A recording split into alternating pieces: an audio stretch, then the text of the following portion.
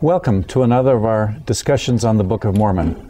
Today we'll be talking about 3rd Nephi chapters 1 through 4. My name is Paul Hoskisson, and I'm joined today by three of my esteemed colleagues from the Department of Ancient Scripture at Brigham Young University. To my left is Tom Wayment. Welcome again, Tom. Glad to be here. Todd, welcome again. Todd Parker, thank you for being here. Thank you. And Michael Rhodes, an old friend and fellow camper. Welcome again, Michael. It's good to have you here. Thank you. Let us get into 3rd Nephi, and the first thing that I would like to mention is the little summary at the beginning of the book of 3rd Nephi.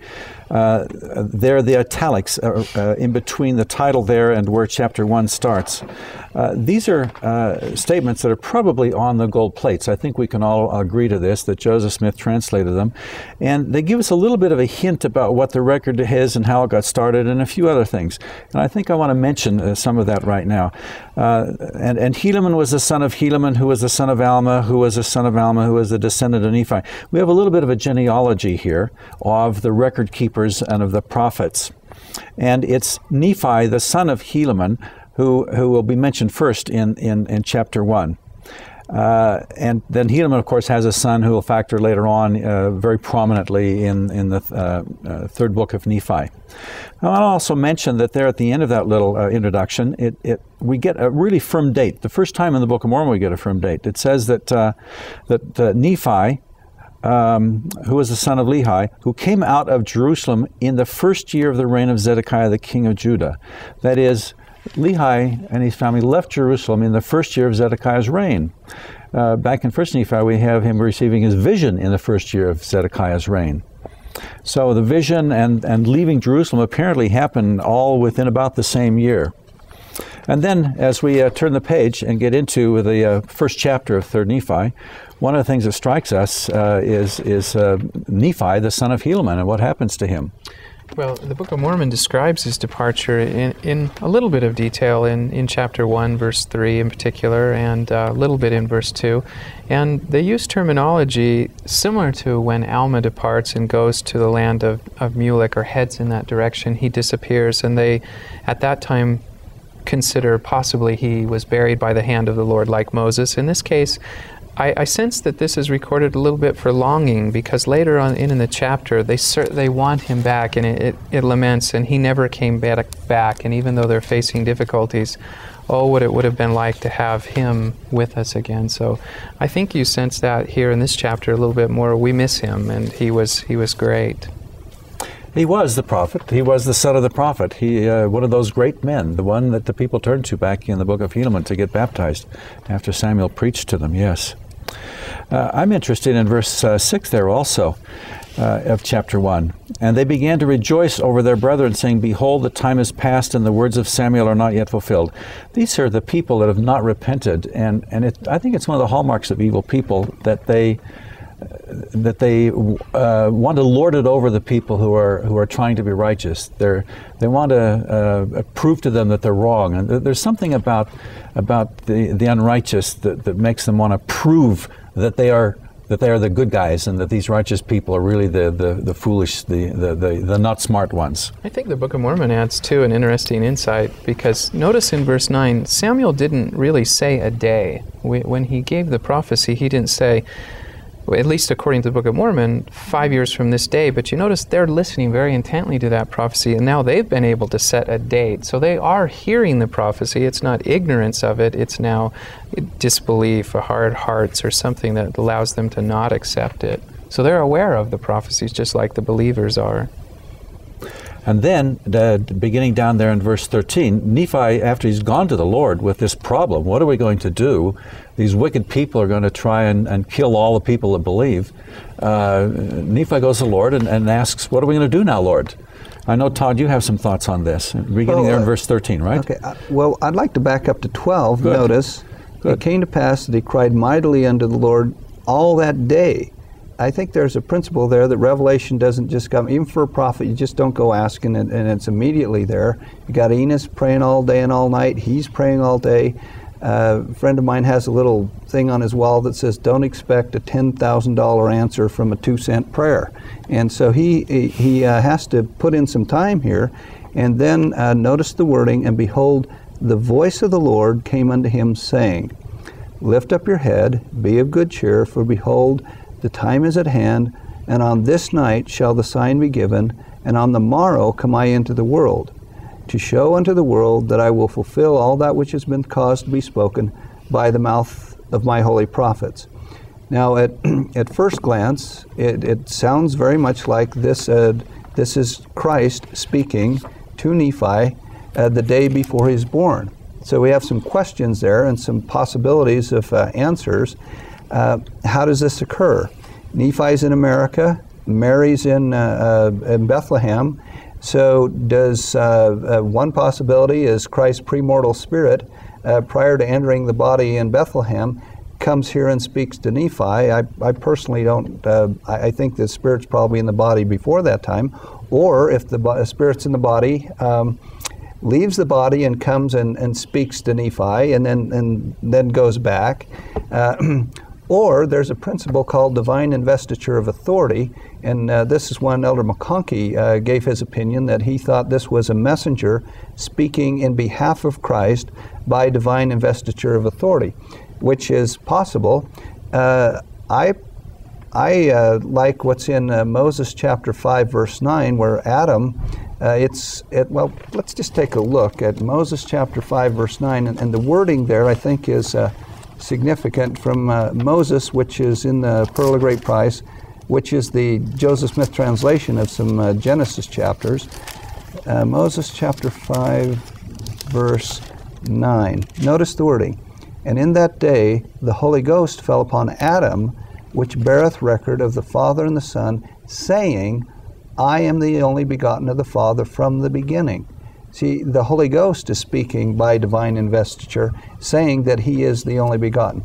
So this could be the Holy Ghost speaking to Nephi, and I don't think we have to get hung up on any one of those. The message comes that he's coming into the world on the morrow, and because he's been very concerned about it, and people were going to be put to death, and his prayer is then answered. I think also what you're saying, Todd, is that we probably can't use this verse to extrapolate any doctrine from about when life begins. Right. When the Spirit enters the body. When the Spirit enters the body, yes. Yeah.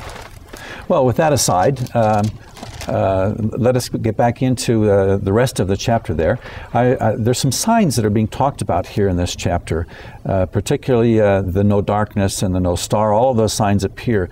And people are going to be rationalizing this away and trying to misunderstand them. I know you had some thoughts on verse 22, Tom. Yeah, in particular, this is an interesting statement, being, focusing in the New Testament. We often see that some statements there that signs don't convert people. We see numerous signs, and here we actually have that language. If we look halfway down that, it says, but notwithstanding these lyings and deceivings, the more part of the people did believe and were converted unto the Lord. So two things happen here, in my opinion. One, we have people seeing the signs, and then we have a spin or an interpretation offered to say, well, no, they're not really signs of the Lord. And in chapter 16 of Helaman, it gives some possibilities. Well, that's not possible that it could have happened. That's not reasonable. Those were tricks of the mind, etc. But another effect here in this verse is that people are converted, and that's always caught my attention. Now, here's signs, and they convert. But as we've talked, and I've considered this, if we just turn the book a couple chapters later, they'll fall away very quickly. And maybe that word converted is a little strong to describe the change there. It's not a lasting conversion. No, it's typical of signs to have a short term. I'm excited about it now, but a falling away. Yeah, I've often wondered if Reformed Egyptian has quotation marks. Probably doesn't. No. But if they were converted, because then you go over to chapter 2, verse 1, came to pass that thus passed away the 95th year also, and the people began to forget those signs and wonders which they had heard, In our verse 22, we learned from verse 26, it was the 92nd year. So within 3 years, they're not so converted. And so you wonder if it's just a change in outward behavior rather than a change of heart sometimes. Yeah, and I think we have that too. It says they began to disbelieve what they had heard, imagining up some vain thing. And I think we can see that in the church too. You might have a young man fill a mission. He has great, marvelous experiences, feels the Spirit, sees miraculous things, comes home, and then goes inactive. You can talk to him and say, where did you go? Who's your president? What happened? He knows all the facts. But the thing that's different is he doesn't have that spiritual witness again. And I think they could still say these things happen, but the spiritual witness of what it was really happening, and that seems to be lacking. It stops being an influence in their life. Right. Yeah. Then we get a little bit of a contention in verse 24. Todd, I know you also had some thoughts on that. Well, let's just read the problem that came up. Verse 24. There were no contentions, save it were a few that began to preach, endeavoring to prove by the Scriptures that it was no more expedient to observe the law of Moses.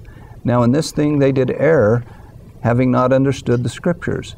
But it came to pass that they soon became converted, and they were convinced of the error which they were in, for it was made known unto them that the law was not yet fulfilled, and that it must be fulfilled in every whit. Yea, the word came unto them that it must be fulfilled. Yea, that one jot or tittle should not pass away till all should be fulfilled. Therefore, in this same year were they brought to a knowledge of this error, and did confess their faults. I think we can see modern examples of this. Sometime, almost every general conference, you hear rumors that there's going to be some big announcement, and I don't even want to mention what they are to promote them. But you have to wait until the revelation comes. Even though they knew that eventually the law would be... It was going to come, but their timing was wrong. Yeah, it was talked about back in 2 Nephi chapter 25, verse 24. They kept the law of Moses, even though they knew that eventually it would be fulfilled and it would be done away with. So they're aware of the prophecies. They're just, like you say, they're getting the timing wrong. They saw the sign and they think, boy, this is the time, and know that had to be corrected. And we need to be a little careful to not run with the rumors, but go with the brethren, and they'll let us know when things are come to pass, and we don't need to speculate and try to get into that kind of stuff. Sure. Yeah. There's also a sharp contrast with the Jews and at the time of Christ, who didn't want to, even after the gospel was there, they still didn't want to give up the law of Moses. So it's almost the opposite there. Mm-hmm. These people are anxious to give it up. The Jews didn't want to, even after Christ had come. I think one other thing that's in this verse, a little different perspective than that said, is I think behind this we're seeing all of this wickedness. And I ask myself, well, there's going to be 12 apostles or disciples called from this, and there's a prophet here. And I think this verse also shows a healthy church that is able, as Todd said, that it isn't scholars sitting around and saying, is it finished now, and we make the decision. It looks like church down leadership from the brethren down. No, here's how it went. So they're receiving instructions somewhere in this verse. Now back in Helaman, at the close of the book of Helaman, the Lamanites were more righteous than the Nephites. And now the Lamanites begin to lose some of that righteousness. I know, Michael, you've had some thoughts on verse 30 of chapter 1 there. Yeah, in the few verses previous to that, it talks about the growth of the Gadianton robbers, and now it says even the children of the Lamanites start joining these gangs, quite appropriate for our own time. And it says, and thus were the Lamanites afflicted also, and began to decrease as to their faith and righteousness, because of the wickedness of the rising generation. These are decent, good parents who are holding family home evening and teaching the gospel, and still, because of external influences, some of their children are being led astray. And I think sometimes in the church we have the false notion that if you're a good parent, you'll never lose your kids, when in fact in this wicked society in which we live, you can do the best you can and still lose them. And these good Lamanite parents see that happening. So it must have been heartbreaking for them. Yeah, absolutely, as it is for us. Yes. Well, in chapter 2, verse 1, we have the people beginning to forget the signs and wonders, as you mentioned earlier, Tom. They had seen them, but it isn't that they forgot the signs and wonders themselves. What they forget is the importance of them, what they mean in their lives, and so on and so forth. And they begin to rationalize there in verse too. Michael, I think you had some thoughts on that. Yeah, just imagining up some vain thing in their hearts, that it was wrought by men and by the power of the devil to lead away and deceive. The factual information is unchanged. It's their approach to it, and this rationalization process seems to be, well, and it clearly indicates that it's because of sin. As soon as you start sinning, the light goes out, and you want to rationalize why you're sinning, and so you've got to explain away things that before seemed so clear and true and believable. Good, yes. Now going on down to verses 5 and 6, we get a little bit of chronology mentioned here. And before I turn to you, Todd, you're going to talk about how their time reckoning happens there, right around verse 8. But before that, I want to make a general remark here. Sometimes we try and correlate the Nephite calendar with our own calendar. And I think there's a question that we have to ask ourselves first before we can attempt to do that. And until we can answer this question, it's going to be somewhat difficult to make the exact correlation there between them. For instance, it's well known that the Jewish calendar is a lunar calendar. And without the intercalary months that are added periodically to bring them back in line with the solar calendar, it gets off from the solar calendar. And that's a 360-day year. So were the Nephites using the solar calendar 360 days a year? Or were they using perhaps an Egyptian calendar, which one of the Egyptian calendars, a 365-day year, instead of the 365 and a quarter days, which was the Julian calendar? Certainly they were not using our Gregorian calendar with 365 and a quarter minus a little bit, because we drop out leap year. And so you have to know which calendar they're using before you can try and correlate exactly. And I don't think it's really too important if we get the exact correlation. I just want to mention that it might not ever be possible to figure out which calendar they were using. Nevertheless, they were using a typical Near Eastern way of keeping track of time, and that is by eras. And I think, Todd, you wanted to say something about that. Well, just from what's there, verse 5, 100 years have passed away since the days of Messiah, who was king over the people of the Nephites, and 609 years had passed away since Lehi left Jerusalem. And then down to verse 8, now the Nephites began to reckon their time from this period when the sign was given. So I think just a big picture here is they first used to just have something that happened as a reckoning point, and that was from the time Lehi left Jerusalem. So in our calendar, that would be from about 600 BC down to the second way of reckoning, and that was the time of the judges, which was about 92 BC. And then they go, then they would, because they say several times, since the reign of the judges, when that was put in at the ending of the book of Messiah, with King Messiah before his death. And then they mentioned 9 years passed away from the time the sign was given. So they still were talking reign of judges for a while, but after 9 years, people, I think, had kept saying since the sign, and so they just switched over and said from the time the sign was given, so that they use until the end of the record, and that coincides with what we do, the time of Jesus' birth. So you've got those three, from the time Lehi left, the reign of the judges, and from the time the sign was given. And that's the system they're going to use throughout the rest of the Book of Mormon. That's their reference points. Yeah, it's interesting that they would choose that same reference point, which the Christians in the old world came to a couple of centuries after the birth of Christ, but they're picking it up earlier here. Yeah. And then we get introduced here, one of the themes throughout the Book of Mormon, the Gadianton robbers again. I mean, they've come up before, they're coming again, and this is going to wreak some real havoc here, particularly among the Lamanites to begin with. So the converted Lamanites in chapter 2, verse 12, therefore all the Lamanites who have been converted unto the Lord did unite with their brethren the Nephites, and were compelled for their safety, for the safety of their lives and their women and their children, to take up arms against those Gadianton robbers, and so on and so forth. And this begins this protracted war that we're going to read about now in chapters 3 and 4. And I think it's interesting, too, that these Lamanites who have been converted and begin to unite with the Nephites, in many ways become, for all intents and purposes, Nephites. The curses has been taken away because they're united with them, and they're fighting for the same cause now that the Nephites are fighting for. I think a couple of things that come out of this, we often focus on the negative, but we're also going to learn a powerful story about Laconius, or however we say his name, and that, so we had a Nephite righteous group, and whether they're probably pretty small by now, and then a Lamanite, and they all come together under one person. And then we see some really positive stories about Laconius, about him being a prophet and being inspired. And they talk about in verse 16 of chapter 3, and great and marvelous were the words and prophecies of Laconius. So there's a positive side, and not that we want the bad to bring about the good, but the Book of Mormon does have that side that we can see, how a prophet saved their lives in this situation. And as an introduction to all of this, I wanted to mention back in chapter 2, the verses 18 and 19, beginning there in the middle of verse 18, it's because of the wickedness of the people of Nephi that the robbers did gain many advantages over them. It wasn't because the robbers were powerful and mean, etc., etc. It was the Nephite wickedness is what allowed this to happen.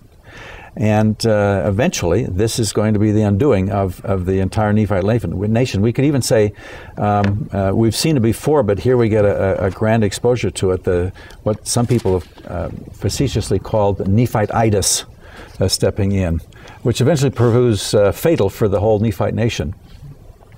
Good. Let's go on with the story of Laconius. We get his wonderful letter here, Michael. Do you want to say anything about his letter, beginning in verse 2 on down through verse 10?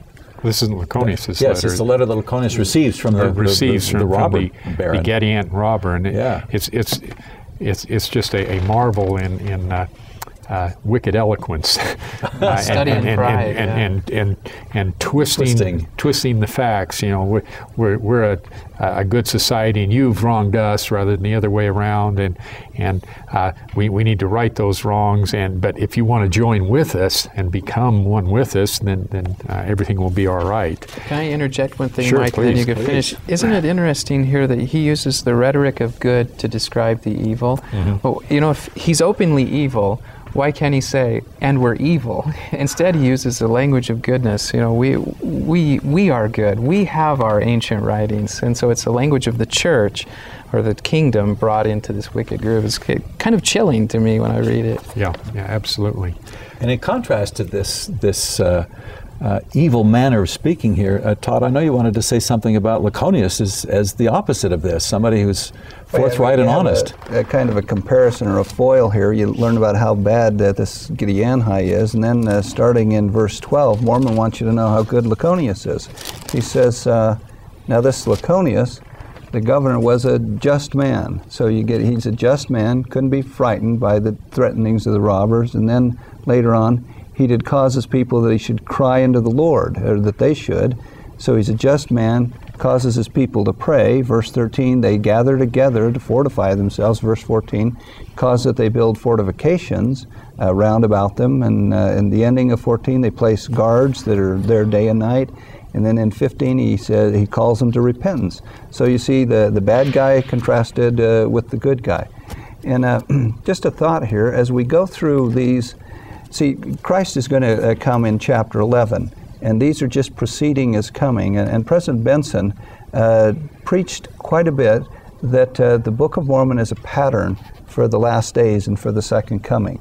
He said, I've been reading again the marvelous account of the Book of Mormon, the visit of the resurrected Savior on the American continent. I've been deeply impressed with the beauty and power of this third Nephi account. And he said, the record of the Nephites' history just prior to the Savior's visit reveals many parallels to our day as we anticipate the Savior's second coming. Then he lists pride is commonplace, dishonesty, immorality, secret combinations, and he says people were distinguished by ranks, chances for learning, even as today. And so as we read it, I think we should do as he says.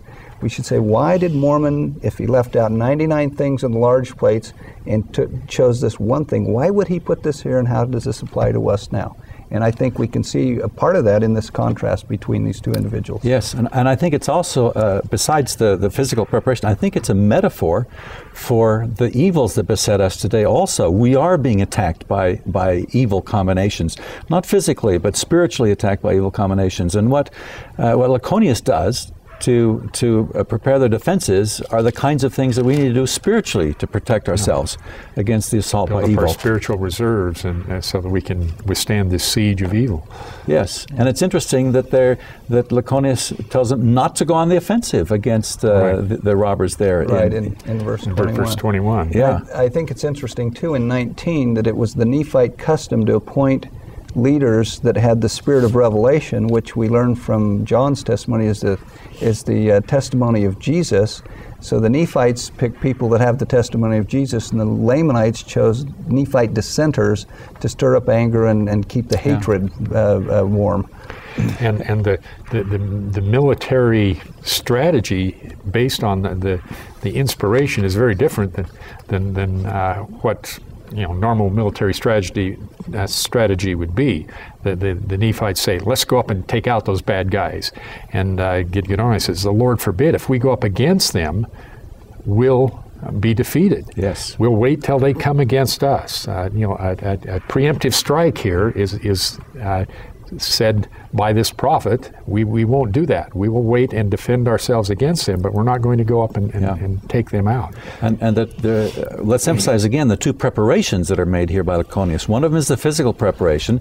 Gather yourselves together so that you can be physically there and be ready to defend yourselves. And number two is the call to repentance that is mentioned several times in here. Then we get the actual battle that happens in chapter 4.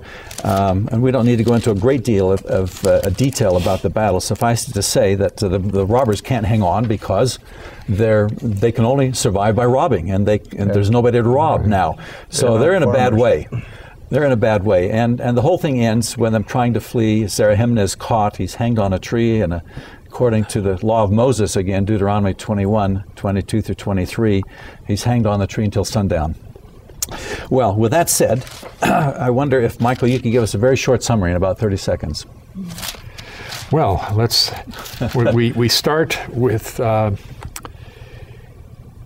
Helaman departing. It's now 600 years from the time that Nephi, right? Nephi departs. Yeah, I'm sorry. Nephi departs, and 600 years from the time that Lehi is left, we have the signs given that the prophet Samuel prophesied, the birth of Christ.